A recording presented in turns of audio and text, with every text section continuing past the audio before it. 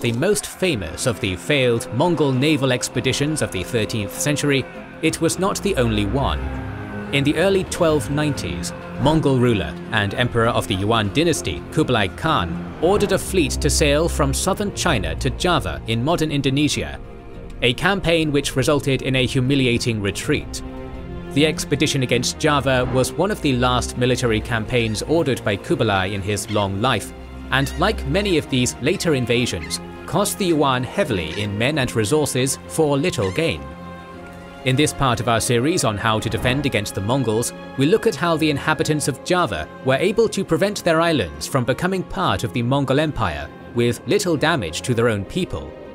This video was sponsored by our kind YouTube members and patrons. Becoming a YouTube member or patron is the best way to support our work, so we're now providing our supporters with exclusive videos to thank them. Join their ranks to watch the Pacific War series, alongside the First Punic War, Sulla's biography, the Italian War of Unification, Risorgimento, the Russo-Japanese War, Albigensian Crusade, History of Prussia, and much more. 80 or so exclusive videos in total.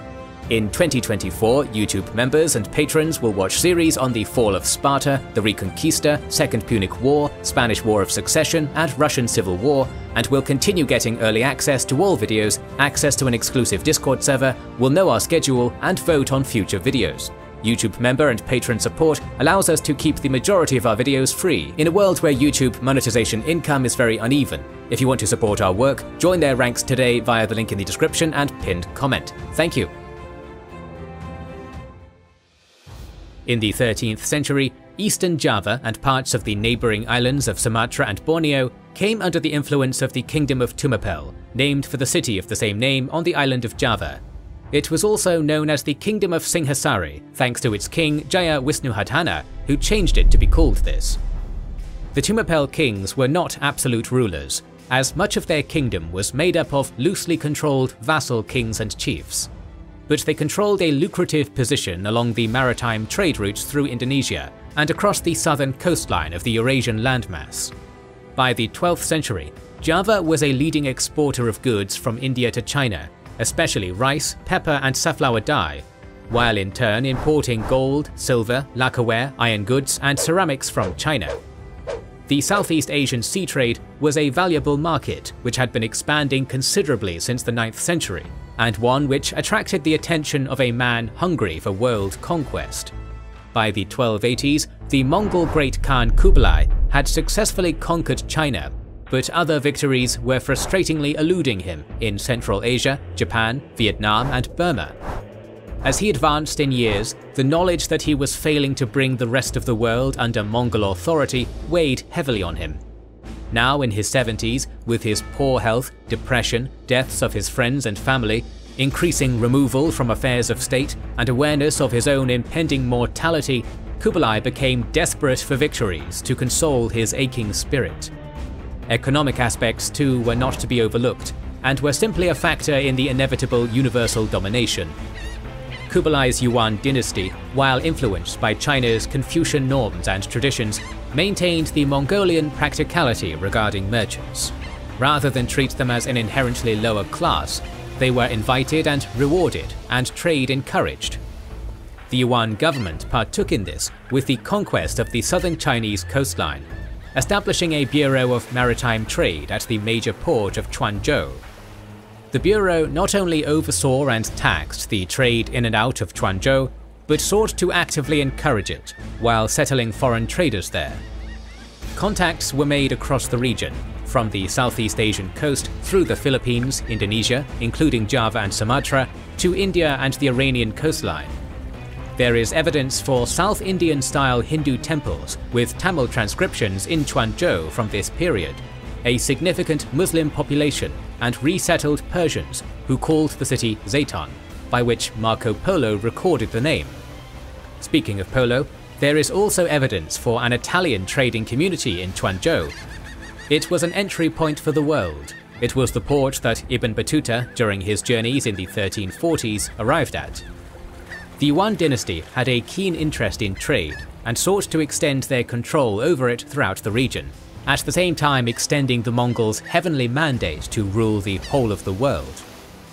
With these considerations, Kublai Khan increased diplomatic missions across the seas of southern Asia, from Malabar to Sri Lanka, ordering the monarchs and peoples across the sea to submit to the Great Khan.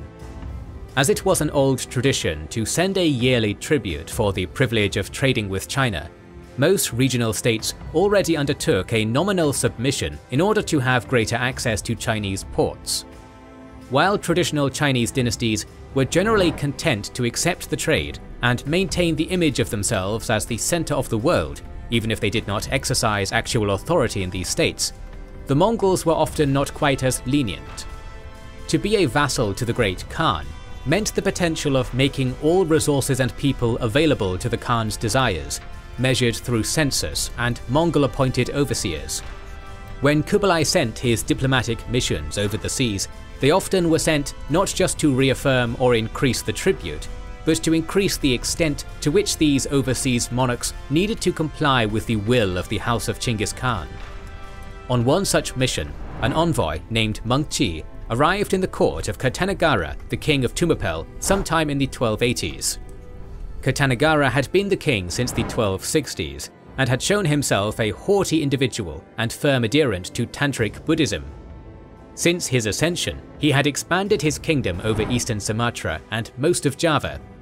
By all accounts, Kartanagara was quite keen to solidify his control of trade and spice routes, but much less keen on sharing it with the distant Khan. In the various sources, after feeling offended by the envoy Mengqi and his demands, Kartanagara either insulted him, branded his face with a hot iron, cut off his nose, or outright killed him. In either case, he had committed a grievous insult on an envoy of the Great Khan, which, as you may have heard, was not something taken lightly. Kartanagara's calculation was likely a simple one. He did not want to increase the share of tribute sent to China for the privilege of trading, but still wanted that Chinese trade. It was a reasonable assumption that the island of Java was well outside the range of an actual attack from China, leaving him physically secure from any repercussions.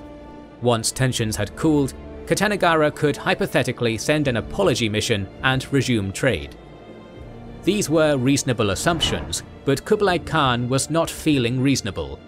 By the later 1280s, the deaths of Kublai's closest confidant, his wife Chabi, chosen heir Jingim, and his most important advisors, as well as alcoholism and depression, had clouded his judgment. Kublai's earliest campaigns against the Dali kingdom and Song dynasty were marked by thorough preparation and intelligence gathering, taking advantage of weaknesses within the enemy to bring the final victory. Decades later, isolated and depressed, surrounded by yes-men who lacked the ability to stand up to him, and desperate for victory, Kublai had come to rely on throwing manpower at a problem, hoping tactical success would lead automatically to strategic victories. Kublai's knowledge of Java was minimal, but he did not care. The ruler of some island in the sea had no right to insult the master of the world. Thus, Kublai ordered an attack upon the kingdom of Tumapel to bring Kartanagara to heel. At least this is the understanding from the Chinese language sources of the Yuan and Ming dynasties. In the medieval Javanese and Balinese sources, the incident with Mengqi the envoy is unmentioned. Instead, Kublai was a friend of the minister Madura Wiraraja, who requested Kublai provide military assistance to the royal family of Tumapel.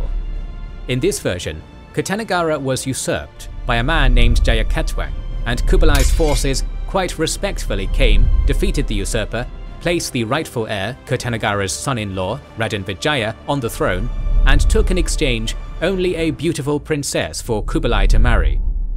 Generally speaking, most reconstructions rely on the Chinese account, though the Javanese sources are interesting for how they justify and depict the Yuan presence.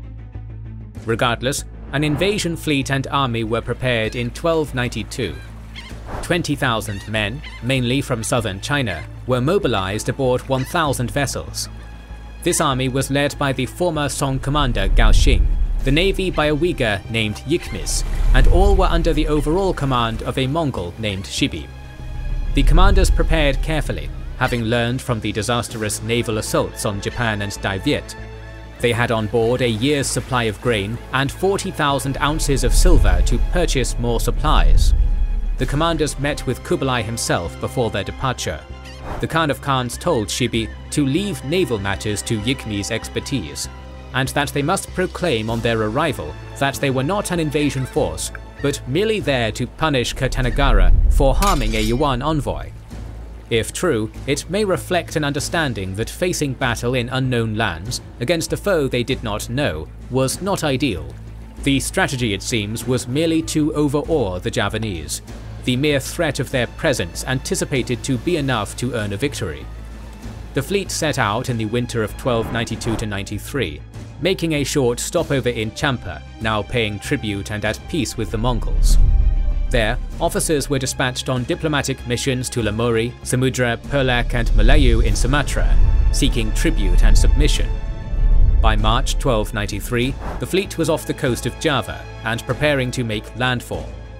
It was decided to send a diplomatic force ahead of the main fleet to convince Kertanegara to submit and avoid having to make landfall at all. If there was no progress on the diplomatic front in a week, then the fleet was to follow up as a show of force. The diplomatic mission found no success, for matters had changed considerably in Java by the time of their arrival. The haughty king of Tumapel, Kertanegara, was dead, slain by his vassal Jayakatong of Gilang, based in the city of Kediri. Kertanegara's son-in-law, Raden Vijaya, based in Majapahit, was resisting him, and the Yuan arrived in the midst of a civil war. A week after the envoys were sent, the Armada landed at Taban, where part of the army under Gaoxing and Yikmis disembarked and marched to Pachakan. The rest of the army was to follow aboard the ships under the command of Tukadege, sailing through the Straits of Madura to rendezvous with the land force. At Pachakan, Jayakatong's navy blocked the Brantes River, but made no move against the Yuan. The Yuan commanders landed and set up a banquet, inviting the Javanese to come over and discuss terms. No response was made by the Javanese, and after a while, the Yuan fleet and army advanced. Jayakatong's navy retreated before them, and after garrisoning Pachakan, the Yuan forces made their way inland along the Brantes. As they moved inland, they were greeted by envoys of Raden Vijaya, begging Yuan help. The young prince only had a small force, and Jayakatong of Gilang's army was on its way to attack Vijaya's base at Majapahit. In exchange, Vijaya would submit to the Great Khan. Seeing supporting Vijaya as the key to gaining the submission of Java, Yikmis ordered Gaoxing to take a part of the army and intercept Jayakatong, while Yikmis took the rest of the force to reinforce Majapahit. Jayakatong managed to evade Gaoxing and reached Majapahit, only to find Yikmis had already assembled his forces to meet Jayakatong's tired troops. After a night of standoff, the next day, Gaoxing arrived with the rest of the Yuan troops, and all together they drove off Jayakatong's army. Raden Vijaya once again promised his total submission to the Great Khan if the Yuan forces helped him defeat Jayakatong for good, and after providing them maps, a week later they set off for Jayakatong's capital at Kediri. The Yuan moved in 3 columns, the fleet on the Brantes River under Tukadege, with Gaoxing and Yikmis taking their forces up either bank, while behind them travelled a large force from Majapahit under Raden Vijaya. The army made good time and reached Kediri within a few days, finding Jayakatong prepared with a large force. The next day, until the morning from early afternoon, Jayakatong's force advanced 3 times, and 3 times they were repulsed with heavy losses by the arms of the Yuan dynasty and Majapahit. By the end of the day, Jayakatong's army broke, fleeing across the river or into Kediri with Jayakatong. An assault on the city followed, and by nightfall Jayakatong surrendered. For the next week, the Yuan were the masters of Java. Raden Vijaya's promised submission now had come. For this, he desired to return to Majapahit with a small unarmed Yuan escort to properly witness his formal submission. While that force departed for Majapahit, Shibi sent most of the army back to Pachakan, while he stayed in Kediri with a small force, thinking he had handily conquered Java for the Khan. Once Raden Vijaya saw that the Yuan troops had let their guard down, at the end of the day he killed the Yuan escorts who followed him back to Majapahit, rallied his armies, and urged the people of Java to repel the foreign invaders. Only narrowly did Shibi escape the trap for him at Kediri. He fought his way back to Pachakan, losing up to 3,000 men. Back aboard the ships, the commanders argued over whether to counterattack or to retreat, ultimately choosing the latter. Not knowing the country, outnumbered, and unlikely to find local support, they understood further combat would likely only have one disastrous outcome. With that, Shibi ordered a withdrawal back to home port. While they did bring back some trophies, maps of Java, population registers, spices, gold, silver, rhino horn, and prisoners, this did not offset the costs of the campaign. Not as disastrous as the invasions of Japan or Vietnam, even this tactically well-executed campaign could not be turned into a strategic victory, and resulted in a humiliating retreat. Kublai was furious, punishing the commanders, stripping them of a third of their property, and rewarding them with 50 blows from the rod. Once Kublai Khan died in early 1294, there was no stomach to avenge that defeat or those others suffered in Southeast Asia. By contrast, Raden Vijaya established a powerful empire based in Majapahit that came to rule most of modern Indonesia and Malaysia, founded in part with Mongol assistance. By the end of the 1290s, after Kublai's death, Vijaya sent missions to the Yuan dynasty to resume valuable trade contacts. Despite their reputation for destruction across much of Eurasia, in the Javanese Chronicle there is but a single reference to the Mongols destroying towns and sending people running in flight, reflective of the hope for a less destructive campaign, perhaps helping with the memory of the invasion becoming that of Kublai coming to assist his friends in exchange for a beautiful princess. It was a rather different view than their forces earned in many other places.